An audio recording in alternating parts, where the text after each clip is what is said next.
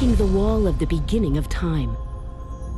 How cosmology will tell us what happened before the Big Bang. Jean-Luc Lehners, Max Planck Society, Potsdam. When the wall fell, I was only 11 years old. I must admit that I did not fully appreciate the significance of the event at that age. Good morning. It's a great honor to be here and to be able to give this talk. In my talk, I'm going to take an even longer view by considering the evolution, not just of species, but the evolution of the universe as a whole. And I will tell you about the Big Bang and what might have come before. To start, it is useful to remember to just briefly recall the biggest discovery in cosmology of last century, which was the expansion of the universe.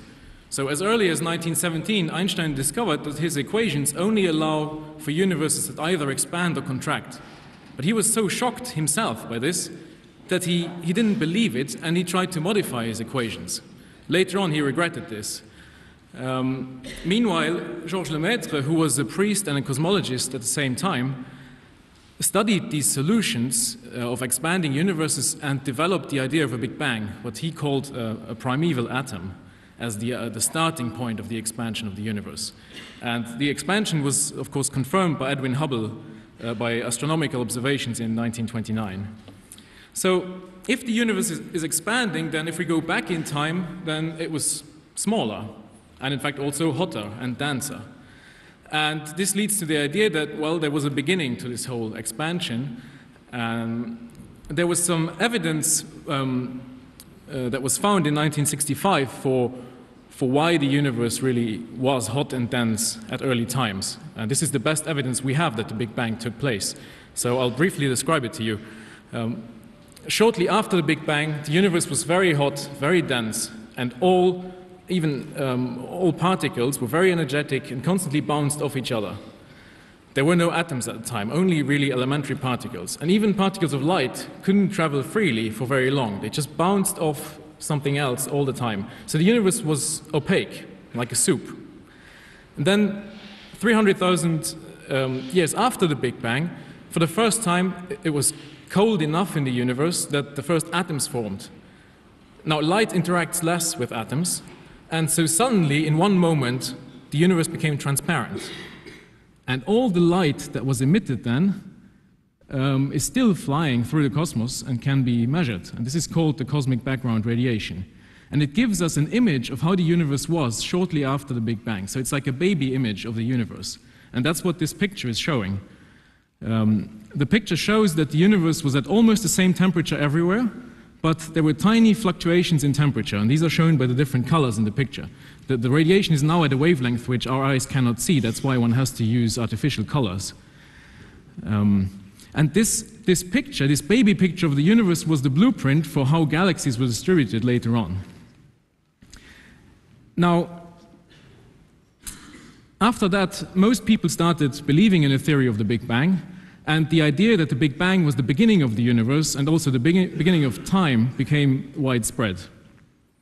However, as I'm going to tell you now, this is very likely to be the wrong idea. And I will illustrate to you why. So I will ask you to please look underneath your seats. Some of you are equipped with a musical instrument, a cymbal. Please take it out. And there should be a little stick as well. I think there's about maybe 10 people in the audience who should have one.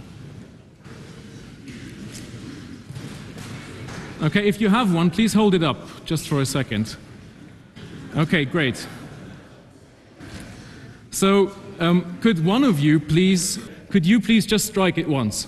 Just once. Great.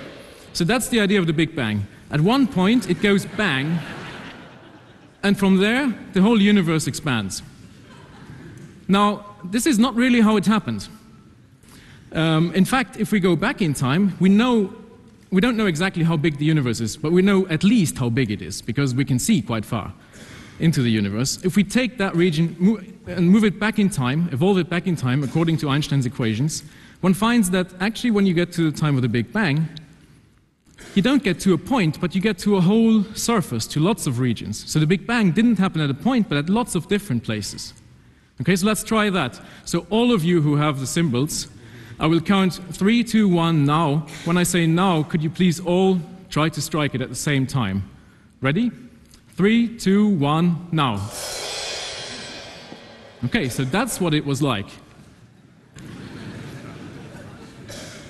Now, if you think about it, trying to think that this was the beginning of time makes no sense at all.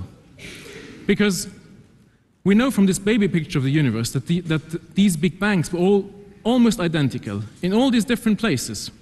So you have to imagine that you have all these Big Bangs going off at the same time, in the same way, without there being time before. So how do you synchronize that? How do you... The only way we could do it here is because we could communicate before.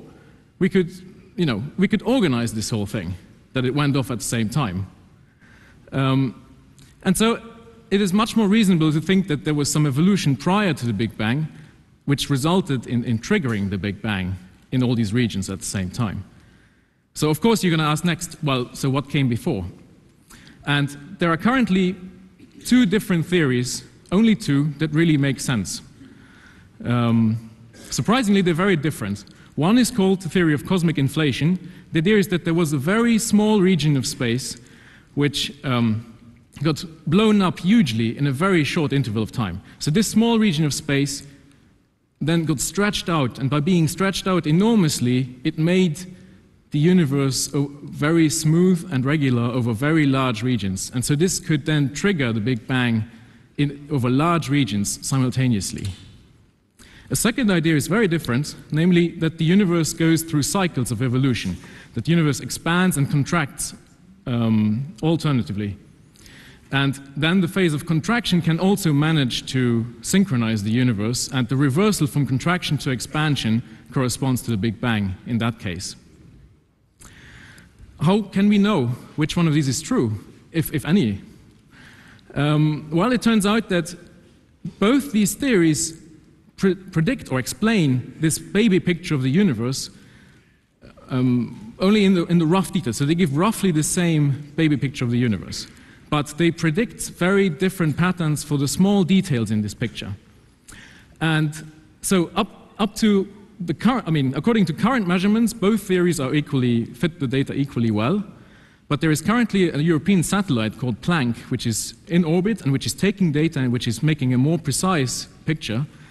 And next year the results should be out, and they may very well be precise enough that we can tell which one of the 2 makes more sense. Of course, you can ask, is this all? We've already gone beyond the Big Bang, so why not go further? Is this all there is, or is there more? If we want to answer that, we should see what our best theory says. Our best theory currently is string theory. String theory, I should say, has not been tested yet, so everything that I'm saying is still completely speculative. But I'm going to tell you just what the situation is according to the way the theory is currently known. So according to string theory, both these types of universes are possible, these inflationary universes and these cyclic universes. In fact, many other universes are possible, some of which are very different from ours, some of which are just a little bit different from ours. But according to the theory, they're all possible solutions of the theory. Moreover, if the theory is right, these are not just theoretical possibilities, but all these universes are real. Because there is a mechanism in the theory in which inside one universe, a new universe can form. This only happens very rarely. It requires a very large quantum jump of a whole region of space, and so it's very rare. But there is plenty of time in the universe, so it will happen necessarily. In fact, over infinite amounts of time, it will happen an infinite number of times. What's important is that this new universe can be different from the parent universe. And so, with this process, all different universes come into existence inside each other. And so what string theory leads to is the following picture, that we don't have a universe, but we have a multiverse. These are all different universes which come into existence inside each other. Some have cycles, some have inflation in them, some are green, some are, some can have life in them, some probably cannot. And the question becomes, well, first of all, is this true? And Can we test this? The most obvious way would be, in fact, if we could see the remnants of a collision of two universes. So it happens in this picture, for example, up on the left, I've shown it with this small yellow triangle. If two of these universes form close together, they can actually collide. Because they're both expanding, they can collide with each other. So there is a possibility that in the past history of our universe collided with another universe. And this would leave an imprint on this baby picture of the universe. People have analyzed the data so far and haven't found anything yet. That doesn't mean it won't be there once we have better data. The problem is on a theoretical level, it's very hard to calculate what this probability should be. And so it's difficult to know at the moment whether this is something that we should expect to see or not expect to see.